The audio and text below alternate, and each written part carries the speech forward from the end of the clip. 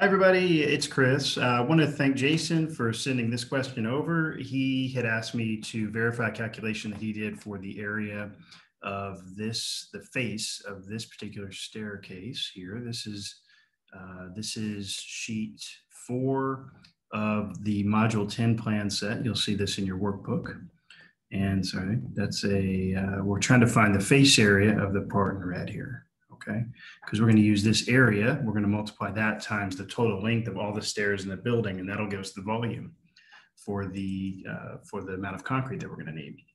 So what I always do with irregular shapes like this is my strategy is always take the big area, which includes the concrete plus any empty space, minus the empty space. And once I get the area of both of those sections, then the difference is going to be the amount of concrete or the amount of face area that I need to calculate my amount of concrete. The other thing that I do is I try to take irregular shapes and turn them into shapes that are easy to find the areas of. In this case, when I see this, I know I'm going to have to find the area of the actual concrete, but I'm also going to have to subtract out this empty space here, which is a triangle. That's a right triangle. And the formula for a triangle is 1/2 base times height. And so I have my base here and I have my height here, and we'll get to that in a minute. The other thing I'm going to do is separate these steps out into very easy shapes. I'm just going to make little rectangles right here. So now I can just simply use the formulas for finding the area of a rectangle or a square. Anything is length times either width or height or whatever, just two of the dimensions. So I'm going to identify my areas as area 1, 2, 3, and 4. And let's start calculating. This is pretty simple if you break it down into very simple steps. Just easy multiples of easy calculations make the hard calculations a lot easier. So we're going to do calculation 1 here is going to be, this section here, that's 4 inches plus 7 inches. So that's going to be 11 inches times this tread depth there, which, sorry, I was adding it, is 1 foot. So that's 12 inches. And let's go ahead and use the construction calculator here. And we can calculate that at 11 inches times 12 inches. Gives it to me in square inches. I'm going to convert everything to feet. So you just toggle over to feet and it gives you the in square feet, 0.92. So 0.92 square feet. I'm going to find the second area. So area 2, I have my 11 inches, but I need to add my additional 7 inches, right? Because I have to come up here. So that's going to be 18 inches. And again, the tread depth is the same, 12 inches. So 18 inches by 12 inches, let's go ahead and calculate that. 18 inch by 12 inch equals, and it gives me in square inches, I'm going to convert to feet. That's 1.5 square feet. Okay, halfway there. And let's do area 3. Area 3 is going to be this 18 inches plus an additional 7 inches. We got to add that piece. So that's going to be 25 inches. Times, and again, our tread depth is 12 inches times 12 inches. Okay, so nothing hard right now. So as of yet, that's pretty easy stuff. Let's keep going. 25 inches times 12 inches. And again, we give it square inches, but I want it in feet. So 2.08. And I just rounded to the hundredths place, the second decimal point. 8 square feet. And let's do area 4. And area 4 is going to be this area here. And so we have our 25 inches. We need to add 7. So that's going to be 32 inches. And times our 12 inches. Because we still have the same depth there of the stairs. So let's go back to our calculator here. 32 inches by 12 inches.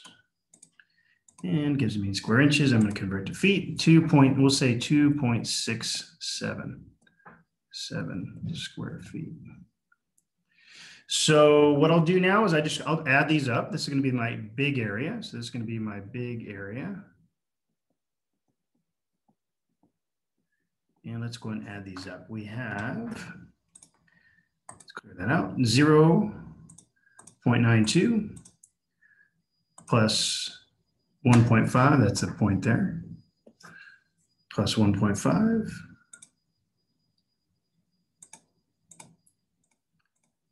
plus 2.08, plus 2.67. And that's going to be in feet. That's going to be in my 7.17 square feet. Now that's the whole big area, right? So now we need to subtract out the empty space. The empty space is this triangle. So we need to calculate what our base measurement is from this point to this point, and we need to figure out what our height measurement is from this point to this point. And the plan gives us everything that we need. So we know that from this point of the stairs, the face of the front step, all the way over to the back of the top step, it tells us right here, 1 foot, 2 foot, 3 foot, 4 feet. We have 48 inches there because it's one foot equals 12 inches. So we have 48 inches. But we have this 11-inch space right here, which is we're not going to subtract out. We're just subtracting out the triangle section. So we're going to take 48 minus 11. So we have 48 inches minus 11 inches. That's going to give you 37 inches. So our base, our distance here is going to be 37 inches. And now we got to figure out our height, and the height's the same thing. Our distance from this point all the way down to the bottom of the stairs, this point, is going to be 7 plus 7, which is 14, plus 7, which is 21, plus 7, which is 28, plus 4, which is 32. But we have to subtract out, and you can kind of see, plan's a little hard to read, but it says here that this distance from this point to here, which is not part of our triangle, we need to subtract that out. That's 7 inches plus 4 inches.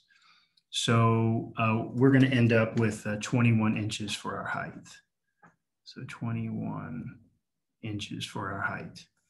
So for our formula, 1/2 base times height, we're going to calculate it as, let me do it over here, 37 inches times 21 inches. And then that, whatever that is, divided by 2. That's going to give us our area of the empty space, the triangle. So let's calculate that. 37 inches times 21 inches equals, let's go to feet just to make it easy, it's 5.39, but we got to divide by 2 to get the area of that triangle. So that's 2, we'll call that 2.7. So that's 2.7 square feet. So now we have, I'm just going to move it over here, guys, so I run out of room. We have the area of the big. That equaled the 7.17. 7.17 square feet. And then we have the area of the small.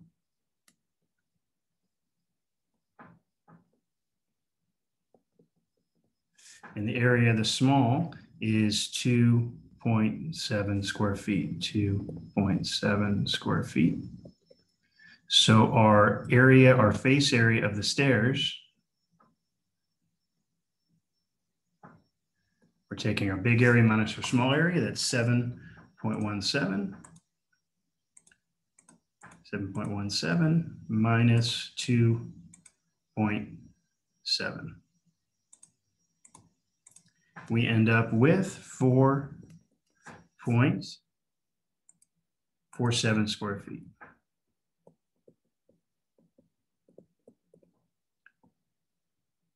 And that is how you calculate the face area of that stairs. Now you're going to go to the plan. You're going to measure, you're going to have this 4.47 square feet, and you're going to find where the steps are located. So here's a good area to look. We have a stairway here, and you can see that this stairway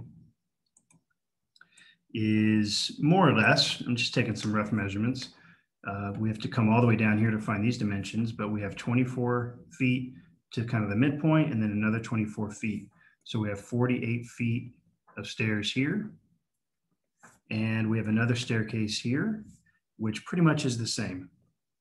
24 plus 24 is 48 feet. So my total length of my staircases leading into the building is going to be 48 feet plus 48 feet, which is going to equal 96 feet. So I would take my area of my face area that we calculated, and the face area again was 4.47. And remember, that's square feet. And we'll multiply that times 96 feet. And then we'll get our, should get our amount of volume that we're going to need for those, for the staircase. So let's take 4.47. We're going to call that feet, because that's square feet. Remember, it's important to add that in there. We have two dimensions there. And then we're going to multiply that times 96 feet. And we should get our cubic feet. We want it in yards because that's how they measure concrete. So you just toggle to yards. So you're going to have a total of basically 16, let's round up, 16 cubic yards of concrete for that stairway. I hope you found the video useful. You can check our Facebook and Instagram account you can search at Exam Prep with Chris, and you'll be able to see some additional videos and resources there. Thank you so much, guys, and you have a great day.